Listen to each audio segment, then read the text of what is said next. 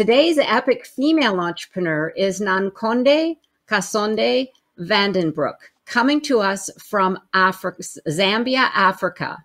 Nankhonde is a successful entrepreneur, an organizational change architect, and professional certified coach with over 20 years of experience in working with multinationals, international organizations, and governments. Raised in Zambia, Switzerland, and France, Nankhonde's professional career had her traveling and working around the world in development and finance with the United Nations and the Global Fund to fight AIDS, TB, and malaria, where she honed her expertise at designing and leading large-scale change across multiple business and cultural sectors. Her entrepreneurial journey began with her handbag company, Konde, a new brand of luxury high-end clutch designs created in Zambia and made in Italy. With a passion for human capital development and change management in Africa, Nankhonde became the founder and CEO of Zanga, a company specializing in the design and development of human capital solutions for success in Africa, fostering solutions to transform, sustain, and impact advancement efforts in Africa.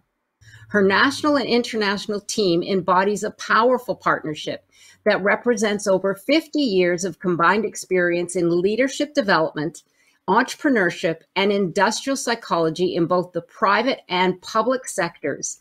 Welcome, Nankhonde Kasonde Vandenbroek. Thank you, Jane. It's a pleasure to be with you today and to meet your audience.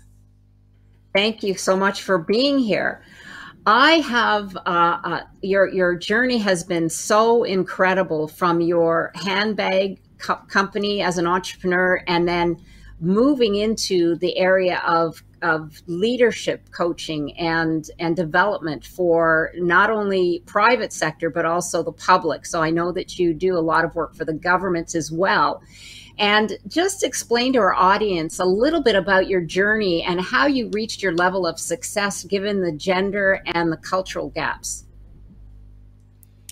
Thank you. So I can make sense of where I am now in hindsight. And when I started out over 20 years ago, I was really just trying to find my path and find what I enjoyed doing professionally. And through the opportunity of working with the United Nations, I was able to not only work on my personal development, but gain professional skills that took me from how to organize and manage myself better, how to work with other people, and then how to lead teams. And I don't underestimate the power of that experience working in an organization and appreciating how the systems, the processes, and just the people and the structure actually was the foundation for doing what I do now. And so through that experience of working for the organization, I was then able to take the knowledge and some of even the network. And when I stepped into entrepreneurship, I had a good foundation.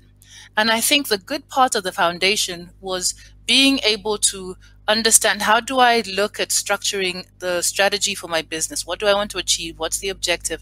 How do I break it down and understand the different goals that my business is going to support and who my customer is, and pulling together documents for the business. But what I didn't know is how to actually manage a business.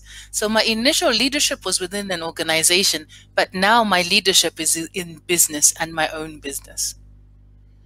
Yes, I could see that completely. It is quite a step from being an entrepreneur, but like you said, getting that foundation and learning it within a corporation that's already established. So that's tremendous insight.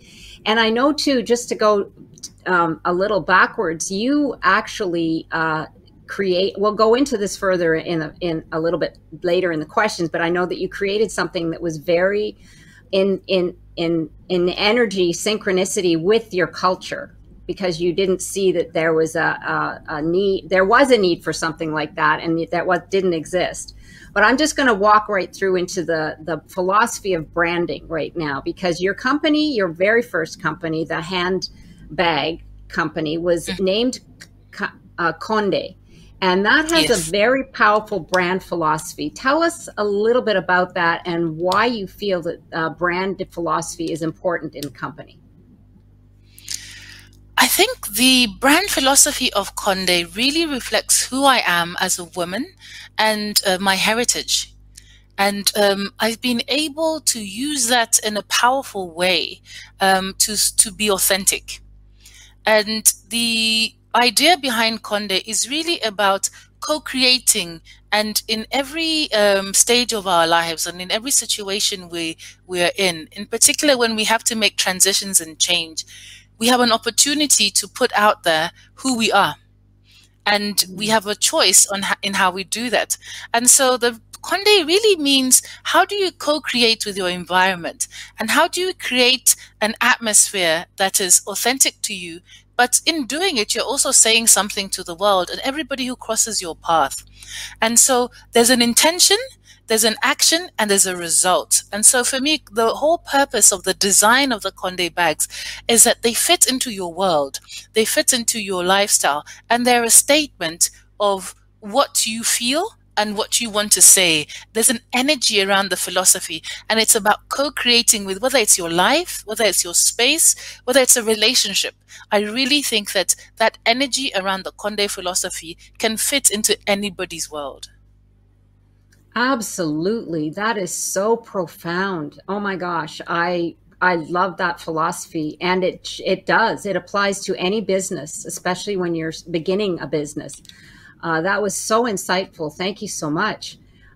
So now moving into Zanga, which was the other company that you now run. Give us an idea of what the inspiration was to create Zanga, because you went from design and luxury handbags to a more service-oriented coaching platform. So just give us a little insight into what inspired you to move into that realm. I think the best way to share this is to also share how this transition happened. So when I was working for the UN, I had a great career and I was really enjoying what I was doing and had the opportunity to travel the world, as you said, and support development programs in different cultures and sectors. And when I met my husband, we both met within the UN system and had great careers. One of the challenges was, how do you manage two careers that are progressing and start a family? And my values are about really being ambitious, about working hard, but they're also about family. And so I had a conflict when we had our first child, because I wasn't able to travel as much, and I also had to change the way I looked at myself. And that transition was quite tricky, because I then chose to follow my husband's career, and I left my UN career and followed his postings and his positions. And wherever we would go, I tried to find work and consultancies in development, and it was a challenge. So at that point, I realized that, even as women, we go through transitions in our lives and we have to reaffirm our values. And so at that point, giving up my UN, I'll call it giving up my UN career, choosing to put my UN career aside to focus on the family, meant that I also knew that I couldn't stay at home. I needed to do something. And from all my travels, I had collected a lot of African fabric and was inspired from, growing up in Switzerland and being immersed around luxury. And I wanted to bring together and create this world that I felt was missing.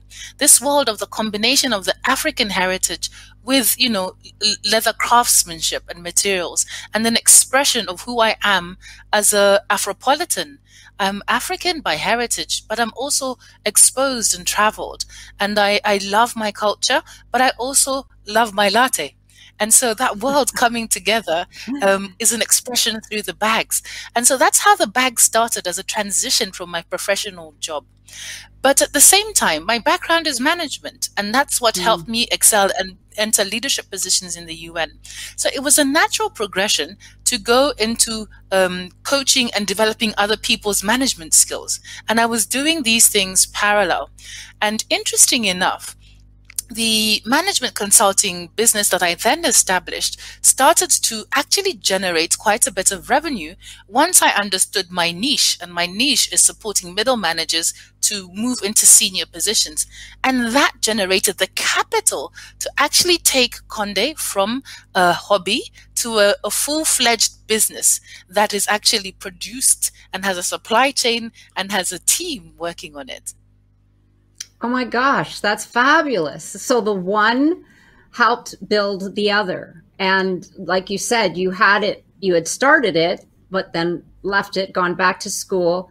And then your background in management was the fuel, not only for the growth of your company, but for the revenue that fueled your passion in fashion, so to speak. Yes, and nothing was lost. Yes, that's a wonderful story. Oh my gosh, absolutely beautiful. And I know that the name means something as well, Zanga. It's Yes. a given name of maybe you could just touch a little bit on that, because I was really inspired by that.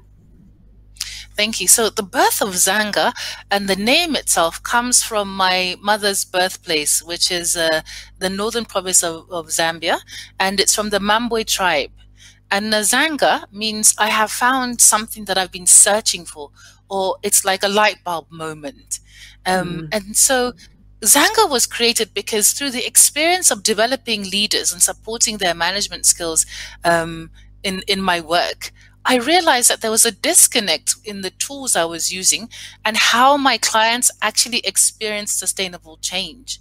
And I noticed, just like a painter, you know, the painter puts the frame around the part of the picture that the painter wants you to focus on. But outside, there's still the painting, but not what the eye is being drawn to. And I realized that the tools I was using were capturing and were based on Western norms and reference points, but we were in an African setting. And what I was seeing and hearing outside the picture was the culture, the social economic environment that was actually impacting how people make choices, how people make decisions, and how people actually show up at work. And so Zanga was born as a light bulb moment to say, where are the tools that actually capture our cultural diversity in a way that we can use it to increase our own self-awareness and create an accurate baseline for growth. That's how Zanga was born. Beautiful. So powerful. Oh my gosh. I could see why it is so very successful, because you've got that vision and it's so strong and you can tell it's so authentic.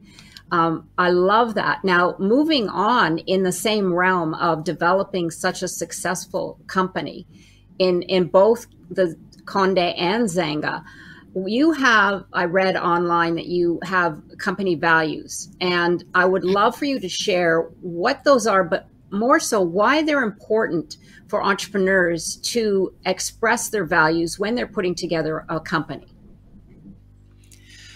Values are your guiding light. They are the things that actually mean something to you and are important in your world. And whether you're conscious of them or not, they're always at play in your relationships, in what you do, in your choices, what you like, what you don't like. And so from a company perspective, it was very important for me to understand what my own values meant. I'd been used to working in other organizations that had values, and I could understand them from a cognitive perspective, so my head got them, but my heart didn't always get them. Now in my own company, my head and my heart are aligned in my values. And some of my values, I have 6 key values, and these are at the heart of who I am. And so Ubuntu is the first value. Ubuntu is really an African way of being. It is really innate in our culture and heritage, but also in what we represent. And it means I am because you are. We coexist, and you are because I am.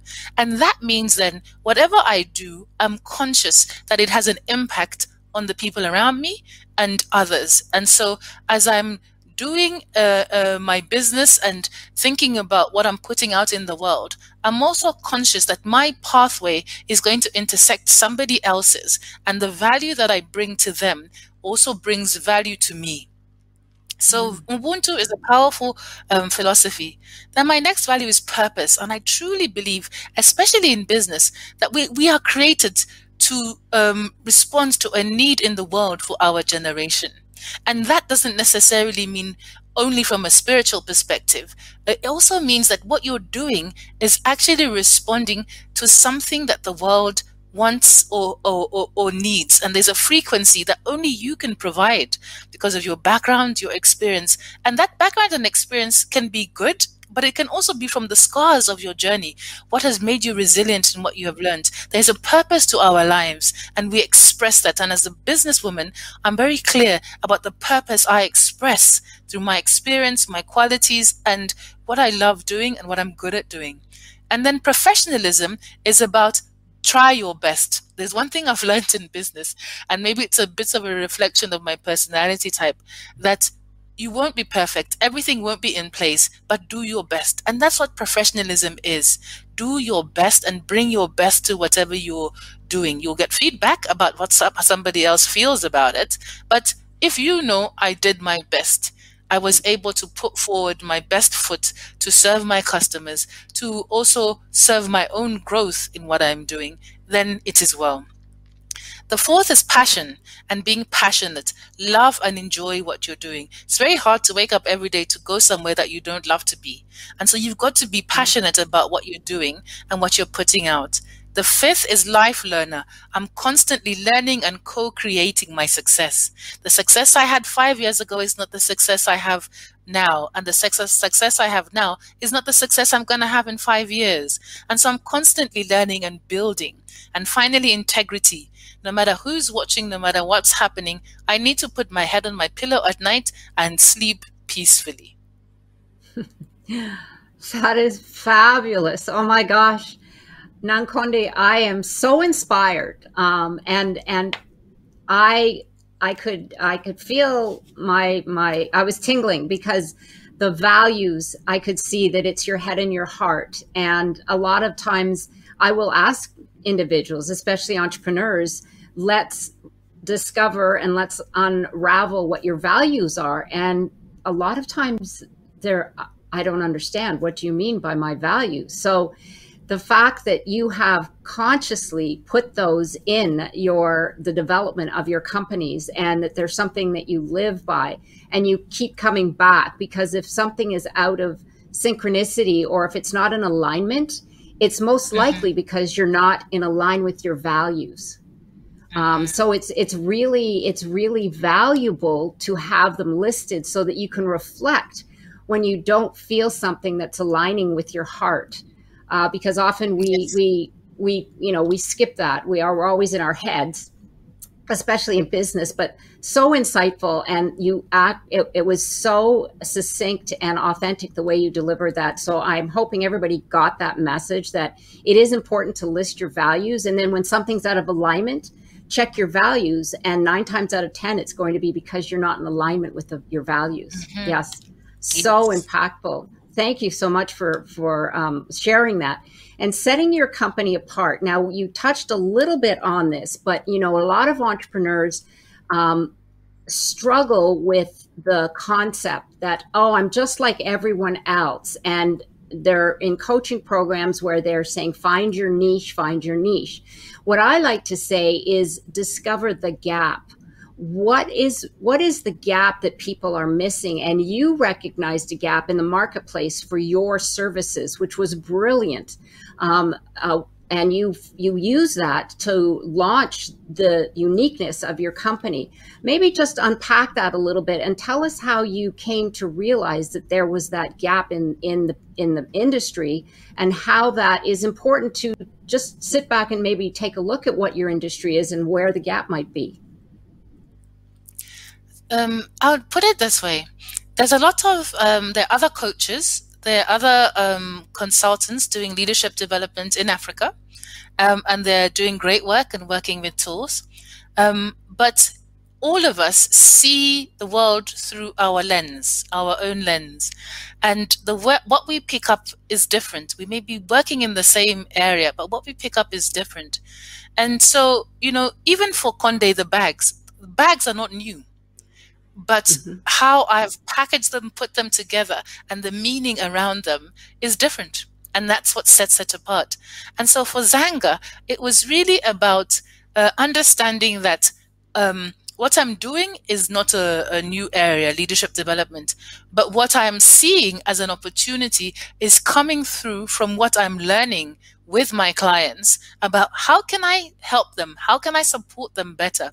And I think that's where setting yourself apart starts to sort of land. What is it that I can do to improve? What is it that I feel improvement looks like? And what are the others doing?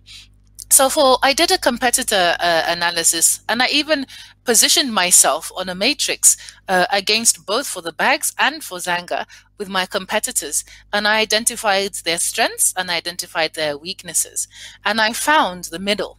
There's an intersection where we overlap in what we're doing, but there's also the periphery where there are different things that I bring to the table. And so I amplified those different areas that were missing in the intersection. And for me, from a Zanga perspective, it's the cultural impact and influence on behavior in the workplace. From the handbags, it is adding to the offerings of African luxury brands. And so for me, identifying those unique points of differentiation helped me then to purpose and package what I believe is my mission and my brand. That is absolutely on point. That what you said about your competitive analysis and you put it in a matrix, I would love, I don't know if you have a program that delves into that, but that is so, that opens up doors. Like you said, you saw what was good, what was bad, what was missing, and that gives you insight into how you can develop and move forward no matter what industry you're in. I have not heard that yet, and I have to tell you, Nankhonde, that is like a gem. That's, to me, that's a gem. I love it. So competitive analysis, do your homework, and you know, not just look at the good, but look at what's maybe missing and where you fit in the middle. That's so insightful. I love it. Thank you. Keys to success. What makes a woman successful in business? I think women are multipliers. So wherever we go, we never leave it the same. Where I think women see and read anything at so many levels and layers. And that's maybe the nurturing side. So whether it's in the home, whether it's in the workplace, whether it's in your own business, you are not just looking at the brand. You're not just looking at the products. You're not just looking at your staff. You're not just looking at your clients. You're looking at how the world is receiving you. There's so many layers that we naturally bring to anything we do. And I think that's what makes women successful, because of those multiple layers, you're then able to act and make decisions across different areas of yourself and your business that can multiply your impact. I love it. Women are multipliers. That's a light bulb moment right there. It's so true. With that in mind, the role of the female entrepreneur. How do you view the role of the female entrepreneur in our future?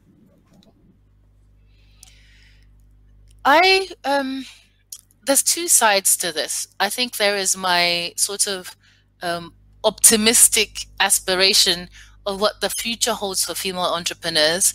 And that's a time when my daughter will be able to run a business and be successful, and then be noticed that she's a woman. So success will drive the future.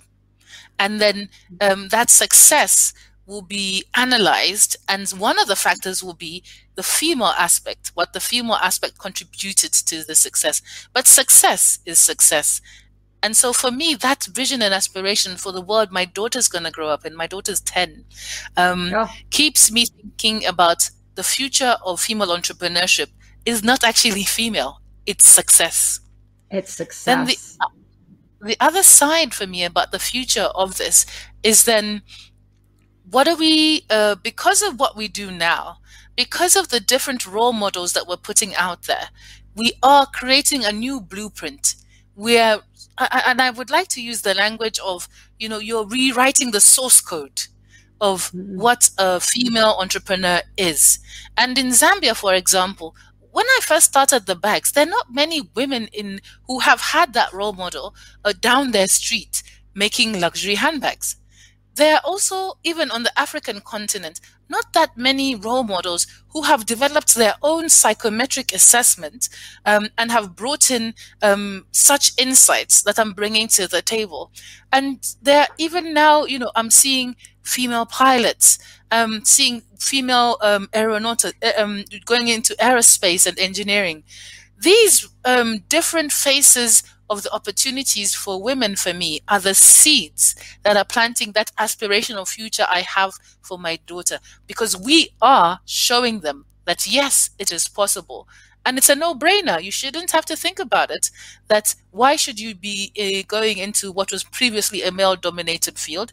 The language will shift because of what we're doing today to say this is a field. It's not male-dominated, right. It's just a field. So I can enter it. Yes, absolutely. And I love that you said it's the success that connects with the entrepreneur. It's not the gender. It's not female entrepreneur. It's successful entrepreneur. And that's the lead in, not the, I love that. So the rewards of entrepreneurship, what's the most rewarding part about being an entrepreneur for you? Managing my time. And doing what I love. I have found that point where my skills, my talents, my passion have met and I get paid for it. Perfect. That is, so I'm going to ask you, would you encourage your daughter to go into entrepreneurship? I would encourage her, but I would also prepare her. Absolutely. Yes, because it's not always an easy road. In fact, most of the times it's not. Yes, it's not. But she's got a great role model. Thank you. Yeah. Sorry, you were going to say it's a lot of something, a lot of hard work. It's a lot of work, and it's I think when you move from an organizational setting to starting to working for yourself, you realize that there is nobody to escalate the problem to. You have to solve it. Lonely at the top. Yes. Yes, that's so true. It's like, well, we'll have to talk to the boss about it. Well, I'm talking to the boss right now. Yes. Yeah. Me, myself, and I. That's so funny because I have a friend who talks to herself and she says, we're having a conversation right now, me, myself, and I.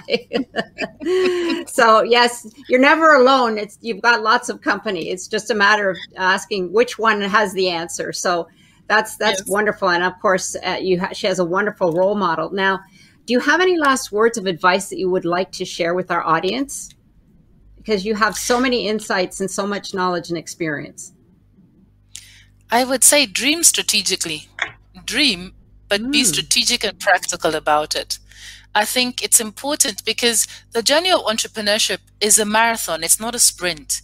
And I think once you get that round your head, you realize that everything that you do is a step forward, either if it's a problem or if it's a success.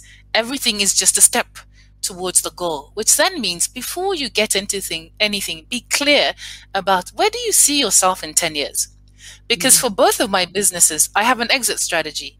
I intend to scale and hopefully pass them on to somebody else who will take them to a new level that my competencies may not even be able to take them, but I know the vision should continue.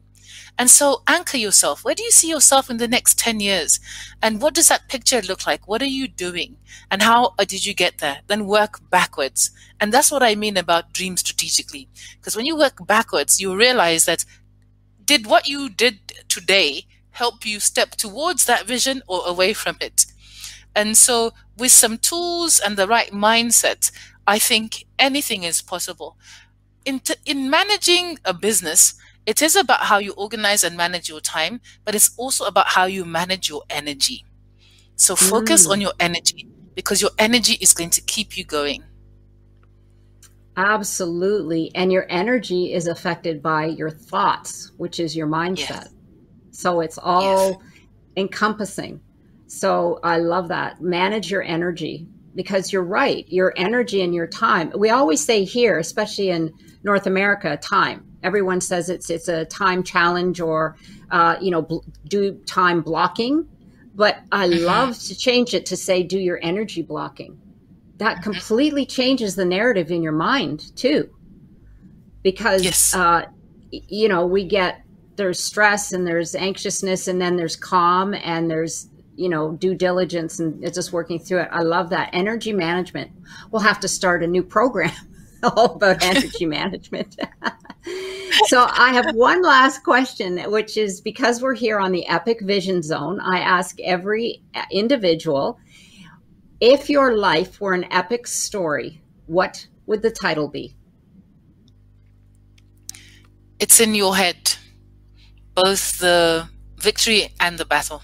It's in your head, Mm, I love that. It's in your head, which the means victory that and you the can battle. deconstruct your way out of the battle, but you can also capture the steps that you took to the victory.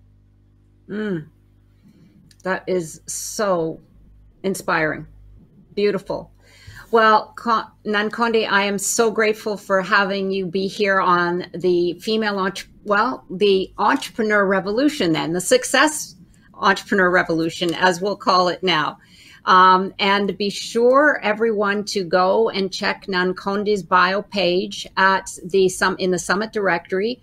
All of the links there are going to be available for you to connect with Nankhonde, and I would love for you to start a discussion and any other questions that you might have.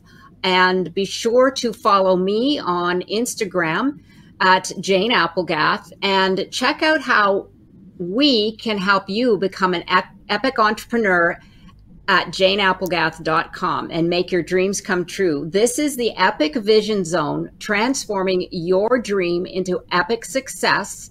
And thank you once again, Nankhonde, for your time and your inspiration. Congratulations for signing up for the Female Entrepreneur Revolution.